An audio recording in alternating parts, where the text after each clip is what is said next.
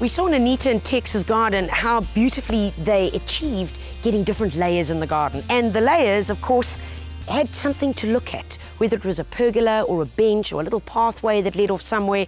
And that's exactly what we're going to show you today. How do you get that? And how do you take your garden just to that next level so that it doesn't just look like a palette where you can simply view the whole garden in 360? Because if that's the case, then there's something wrong. So today we're going to show you how to get it right in a townhouse garden, just like this. It's got the right shape, so we're going to create something along these lines. Bit of pathway going up, leading you off somewhere, a little bench in the back where you can sit and relax. Of course, we need something to create a bit of shade because you can't sit in the blazing hot sun. So we need something that's going to get a bit taller. A few plants in the sides just to balance it out, and something to draw you in. First up, we're going to show you how to make your own crazy pavers. We're going to use them right here to make our little pathway. I've got Garth and Andrew standing by, getting a few bits together, so I'm off to find them. Right, Tanya, what are we doing today? Well, do you know what's going on here, first of all? No, I don't, but it looks pretty crazy. It looks going to be quite simple too, so... Yeah, it's very, very simple. This is crazy paving, and this is what they're going to turn out looking like. Bits like this once we take them out. So those are ones that we made a bit earlier. And now what we're going to do is take it, like rewind a whole lot of steps and go right from the beginning and show you just how easy it is to put together. So all we need is a board. Flat board, make sure it's level as possible, and we've got some of these planks which you can just get from your local hardware store. Depending on how thick you want them, obviously that's going to be the height of what you're going to be needing. And just to give you a basic example, we're just going to create a square with these. Guys, so just some ordinary wood screws, huh? That's all, Tanya. Yeah, and let's just pop them in. And you know, here there are no rules, absolutely no rules. You can just literally do whatever shape you want, but it's really cool if you're going to work off a board and use that, because then you get a basic shape. Use standard wood screws to fix the planks to the board. Start with the outside edge planks first to make the framework for the pavers. This has got to be the hardest / simplest part, I assume.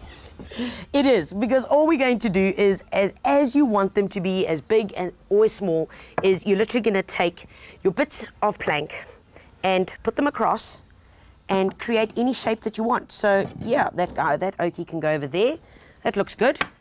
As long as you've got a neat edge on the inside, remember to create it.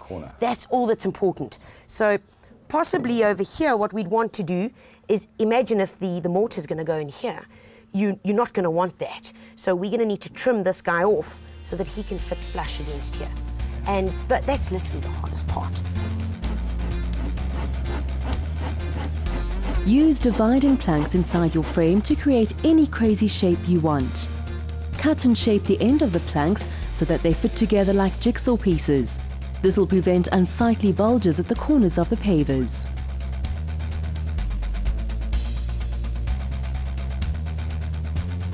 Okay, what other shape should we go with? Possibly across there, that would be quite cool. Maybe like that. Yeah, there we go. Let's make another mark.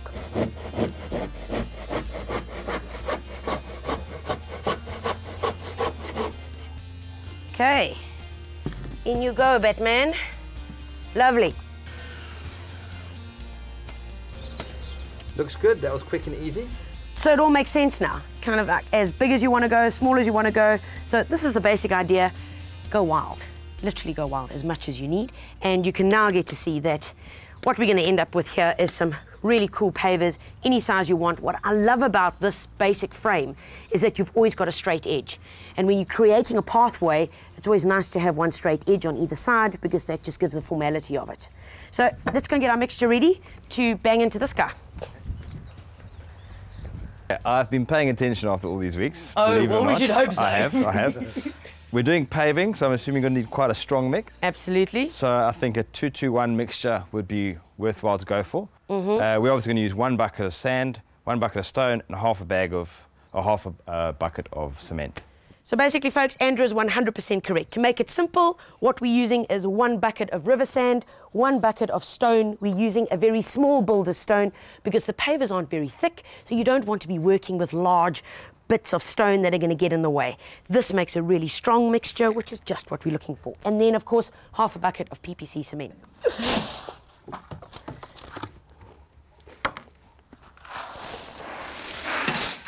Lovely.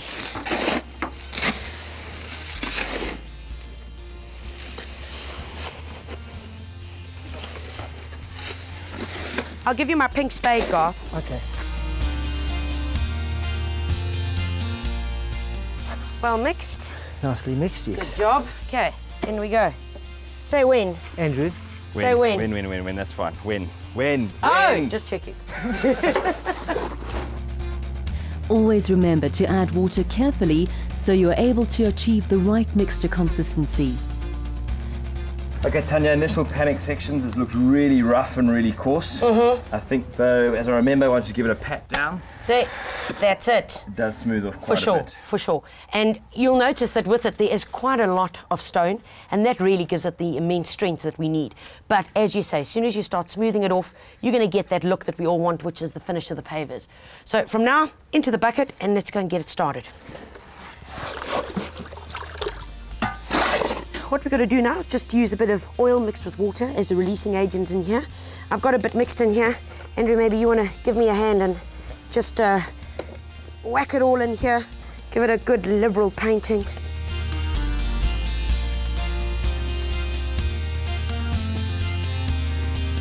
Yeah. Okay, in we go, guys. After oiling the wooden frame and planks, pour the concrete mixture into the frame and use a trowel to get the mixture into every nook and cranny. And the idea is just to work it in as much as you can into the corners to avoid any air pockets. Get it stuck in. And then, of course, it's always advisable just to use the mallet, give it a good few bangs. And as you're doing those taps, so you're getting rid of more of the air bubbles, which are on the sides. There we go. Use a trowel to smooth and flatten the surface of the pavers. Fill up each individual shape one by one with a concrete mixture. This will help you use exactly the right amount of mixture for each paver, cutting down on waste and lots of messy cleaning up afterwards. Right, we're just finishing off here now, using the mallet, tapping on the edges just to get rid of any air pockets. And Garth, you've got the sponge there and you're just going to neaten off the edges. Yeah. You know, there are two ways to this. This could be the top of your pavers, or the bottom side can be the top. And if you really want a neat look, then I'd suggest that you use the top, because you can get your edges really nice and cool by using the sponge and neatening it off really well. Andrew. Right, I'm back. Right. What do you got? Oh, I've got a bag of nuts. Since we are doing some crazy paving, I had a crazy idea. Yeah. What if we were to sprinkle something on the top here to give it a bit of a texture, a fun, funky look? For sure. So I found this bag of old macadamia nut shells, and I was wondering if we could sprinkle on the top. That would do, that would do. In fact, I saw a walkway in a wine estate, and the walkway was done entirely of macadamia nuts, just pushed into the concrete mixture. And then another one, they actually used peach pips as well, and it looked so hot. Wow. Fantastic, and a nice texture. So if you've got a sloping area, you use the peach pips because it's got a nice tread on it. Okay, well, let's give it a bash. I don't know if we just sprinkle on or... No, let's take them. A certain I think way. let's take them, and we Upside literally down. just... We'll do one. You just push them in, yeah. Because these are cracked in half already. So, yeah, just go wild. The other thing that you could do is, if you're wanting a bit of a texture on the top, is to take a dry block brush and literally just create some strokes. And there you have a whole new finish. And that will dry looking really cool. Yes, I think so too. That'll be nice. Very nice. Of course, another alternative, you could just take some very fine gravel, sprinkle the fine gravel on top here and just pat it down, and then you're going to have almost an exposed aggregate to paver. You can really get creative with the surface finish of your pavers by adding things like stones, shells, seed pods, gravel, or even mosaic tiles to create the final look you want. I quite dig it just like this. A few like that. You could always do names, signatures, you can do anything that you want. So, you see, it's really creative. Go wild. All we do now, leave it, let it dry for a couple of days. Right, guys, this is the area. We've got this big boy here, which is really in the wrong place. This is what I call escaped indoor plants. The problem is, these guys, when they escape, because it's a fig, and we know figs get to 20, 30 meters. They've got really an invasive root system. It'll start taking up this fiber concrete wall, and you can see it once used to be platted, but now it's just kind of left to its own devices. The verdict is take it out and preferably put it into a pot. And that's where it should be, as an outdoor container plant. These roses really need to go into another spot because they're looking very, very sad. Certainly not good specimens. So they're going to go, and we're going to leave those phormiums. They're looking gorgeous. I mean, they really are stunning, nice form plants. And once we've taken this out, you're just going to see how it's going to open it up here, where we're going to end up putting our little pathway down here. So, Freddie, out he comes.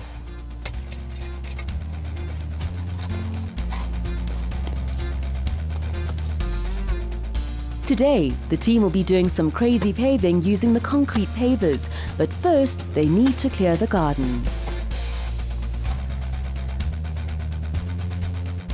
Right, Tanya, what are we going to do with this guy? Right, well, I like the group of three phormiums. Phormiums, they're a New Zealand plant, come from New Zealand. Beautiful foliage, you get them in many different colours, and apricots, bright reds, yellows. So, and as a form plant, they are beautiful. Form plant, meaning it's got beautiful structure, architectural lines, and you know, when you walk into a garden, your eye immediately goes to these guys because they've just got these really classic lines. I really don't want to take them up, but what I would like to do is maybe lift this guy up and divide it, because they grow like grasses. Okay. You know, so they make clumps, and the clump just gets bigger and bigger. So you don't need to be scared about lifting it up and actually dividing it. We just open it up in the middle. Okay. Okay, now you pull that way and I'm going to pull this way. Hooray. Pass that one here, Garth. Let's have a look. You see, that's perfect. That was quite successful. Exactly, it's really easy. Yeah. And now, if you really wanted to, like, make lots of plants, I mean, you see, they just come apart almost like a grass. You've literally got in this one clump, 1, 2, 3, about 12 plants. But what it does happen, of course, is that you're going to set the plant back, because you're going to wait a whole lot of years for this little guy to make a bunch like this. So if you don't have to, don't divide it too much. With the garden cleared, it's time to unbox the pavers. Right, gentlemen, all we got to do now is take this apart, and the screws aren't in very deep into the bottom board, so that should do it. There we go, just like that. Out they come. And you could probably even use that. And then take a look here. Once you've got that, take the little trowel, wedge it in, open it up a bit, and voila! Ha ha! It comes out there we pretty go. easy. How cool is that? Crazy paving. Tanya, how long do we leave this to dry again for? This one's been down for approximately a week, but if we're having a blistering sunny day like today, 2 to 3 days would be more than enough. Okay. In fact, 1 day even. If it's in really, really hot conditions, 1 day is more than enough, because it's not very thick as well. Okay. Now, it goes firm quickly. Do you need to spray some water over it and stuff like that? It is advisable that as it's curing, so as it's drying, that you do sprinkle a little bit of water over every now and then. If you don't have time to do that, or if you're at work, just put a bit of plastic over it, a bit of black plastic, and that almost creates a little central greenhouse all on its own. So it takes care of that.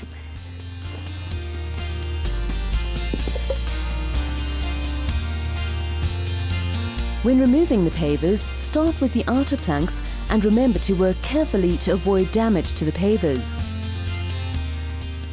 Okay, we still got all these pieces. Sort of remember where they went. We can screw them back in, make another batch. Exactly. Once you've got your basic mould, you can make as many as you want. So don't trash it, don't throw it away, because you can always use it for another time when you want to make some more. Okay, let's get these guys into the garden, because that's where we really show how cool these guys look. Okay guys, we've got our little pathway. We can see it's going through here, right off the edge of the lawn. What we're going to do now is just put down some weed guard. Because we've got quite a soft base, we don't even need to put down river sand. But I mean, if you're gardening and it was kind of all rocky and really awful, then you would put down a bit of river sand, then put the weed guard on top, and then just put the pavers basically on top of that. And the weed guard, of course, stops any weeds from coming through, and does help with a bit of drainage as well. So let's get this guy down. That's the one. Perfecto. With the weed guard in place and the pavers ready, it's crazy paving time.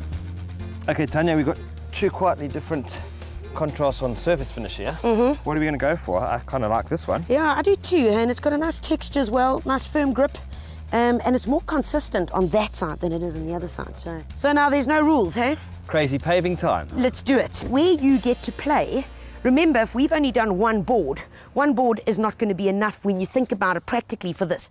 But the trick is that's where you start spacing them. So your spaces then create your length. So let's just go wild, guys. Let's just play around, see what works.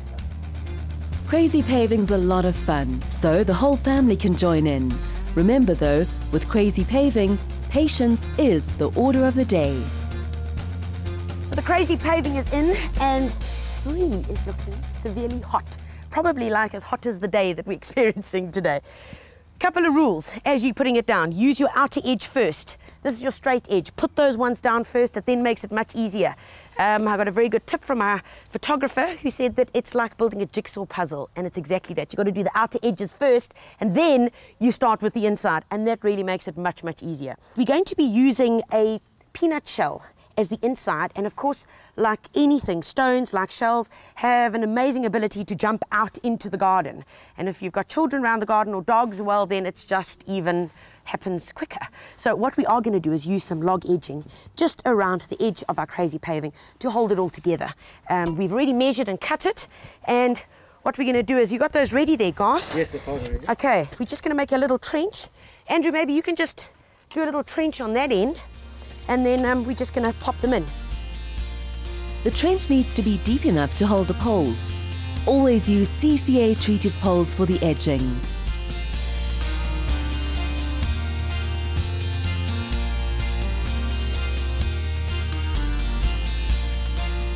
The team finishes off the crazy paving by adding macadamia nutshells in the spaces between the pavers, and then they add more plants to frame the pathway.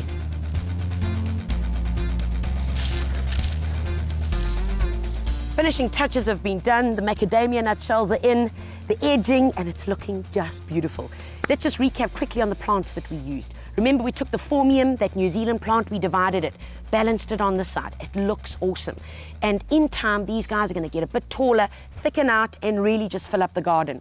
We've used the Gerantoshina's gold, these golden blobs over here, and we're going to keep those in ball shapes. So you've got the tallness of the Formiums and then the roundness of those Geranta balls. The little white guys in between, that's called Scaviola, and if you notice and look very carefully at their flowers, they've got little fan-shaped flowers. They flower almost all year round. You get them in a beautiful blue, and a really new one on the market is a yellow. It's stunning. So you're going to have this mat of white, golden balls coming out of them, and wow, out of it, these beautiful red towers looking stunning. But with all pathways that you have, of course, you need something to sit on. Every garden path needs something, whether it's a trellis or a bench or a pot. So I'm waiting for my 2 happy helpers to bring along my garden bench.